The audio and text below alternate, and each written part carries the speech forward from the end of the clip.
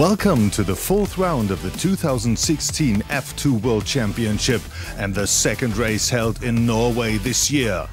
The TONSBERG Grand Prix, 26 boats entered the event and 12 of them already qualified for the race on Saturday, with Erik Edin taking his third pole position of the season.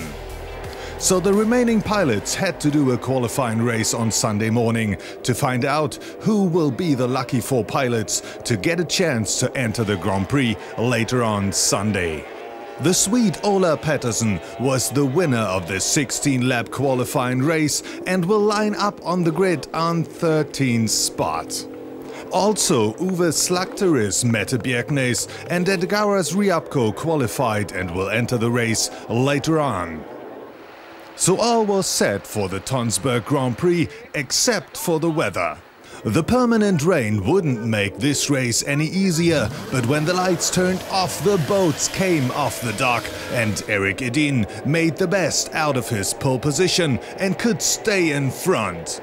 But Pierre Landin, starting 10th, had an incredible start. The Swede stormed up to third when the field reached the first turn. Also, Matt Palfreman made ground after a bad start and was already 5th after the second turn when he challenged Alberto Comparato for 4th spot. And Palfreman got past the Italian and moved up to 4th. Erik Edin in the lead when the yellow flags came out because new star pilot Konstantin Ustanov hit a turnbuoy which now drifted into the racecourse. When the green flag was shown, leader Edin got a perfect restart, and also Pierre Landin did. The Swede could pass Rup Temper for second spot, but the Austrian could get this second place back in the turn, but Landin could stay very close behind boat number 5. But all of a sudden, yellow came up again when Christian Karlsson turned over after the right-hander. Second restart of the day and a repetition of the events. Erik Edin with a good restart, as well as Landin, who again could get beside Rup Temper on the inside, but the Austrian took the outside line around the turn and was still on second. Now it was Landin getting under pressure. Matthew Perferman saw his chance rising of trying a move on Landin. Side by side they were coming out of the turn. Drag race towards the next right-hander, but Perferman had to back off this time. Landin, meanwhile, could close up on Rup Temper again, the world champion determined to get this second spot. The first three in the race, Edin, Temper and Landin, only separated by a few seconds. But then Landin spun out after the right-hander and Palfreman moved up to second. I had some luck there also because I had spun out and thought I would roll me too there. So no, it was a tricky course. Needless to say that the weather conditions got rougher and rougher lap by lap, and just half a lap later it was Rup Temper rolling over right at the same spot Landin had his spin. So the second-placed boat seemed to be out of the race. Yellow came out and unfortunately Palfreman had to let pass Landin again, because the positions of the prior lap are counting for the boat order under yellow. Rup Temper could keep his engine running and continued the race. The restart, and again Edin could stay in front of Landin and Palfreman. But Palfreman on fire now, he was trying to get Landin again driving on the edge. But now it was Erik Edin in big trouble, the leader rolling over in the turn. The boat keeps going, but Landin slipped through, as well as Palfreman. Well, I just lost the grip in the turn and just made a 360 and just totally filled the boat with water, and I can just hear my radio guy in the air just telling me, go, go, go, go, go. And then I thought, like, maybe I'm on the right side up, so I just pressed the throttle full and completed the race.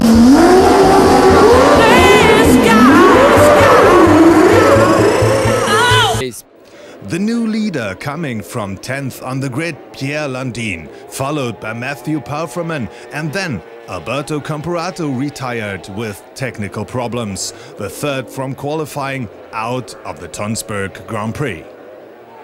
Again, a boat spinning out after the right-hander. Andrei Panyushkin with a spin at the spot where already Carlsen, Temper and Lundin were in trouble. And also Mette Bjerknes loses control at the very same part of the track, but still the Norwegian driver had the race of her life. She had to go through the qualifying race and is now at 6th position in the race, and that's the position where she will see the checkered flag, making this her best F2 result ever. Into the final laps of the race, Erik Edin more and more struggling with the broken power steering. He had to let go Konstantin Ustinov, who moved up to 3rd place on the track, but got 1 lap penalty for destroying the turnboy at the beginning of the race. So Edin indeed finishes 3rd in this dramatic race. My expectations was to win, and I controlled the race, but I did a huge mistake. But yeah, 12 points in the bag, it's better than 0. Matthew Palfreman was still trying to catch race leader Pierre Lundin, but just couldn't get him. So Palfreman finished 2nd in TONSBERG.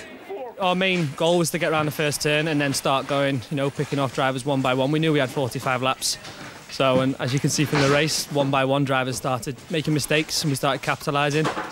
The one mistake that really cost us the race, I think, was Pierre made a small mistake after, 10, 20 laps of pressure. We got past him and then the yellow flag come out and he's got his position back under the yellow, and then again it was another 20 laps of just hard pressure, but he drove a phenomenal race to stay in front because that was driving hard, real hard. He made the impossible possible. The reigning world champion Pierre Lundin won the TONSBERG Grand Prix after starting 10th and is now the new leader in the championship after round 4. All I think about now is that I'm leading the championship. So it's a little bit easier, more comfortable to come to Sarasai. I don't feel any pressure like that, so no, I'm happy for this.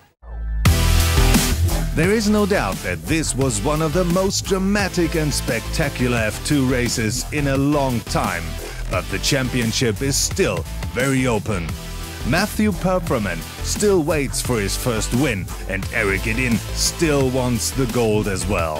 When I do what I should do, there is no problem, so I just need to focus and don't do these stupid mistakes and fuck everything up. So I think it's going to be good in the end.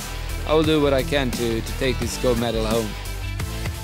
The next F2 round will be the Grand Prix of Lithuania in Sarasai. Don't miss the action there and keep on following F2 on Facebook, YouTube and f2worldchamp.com.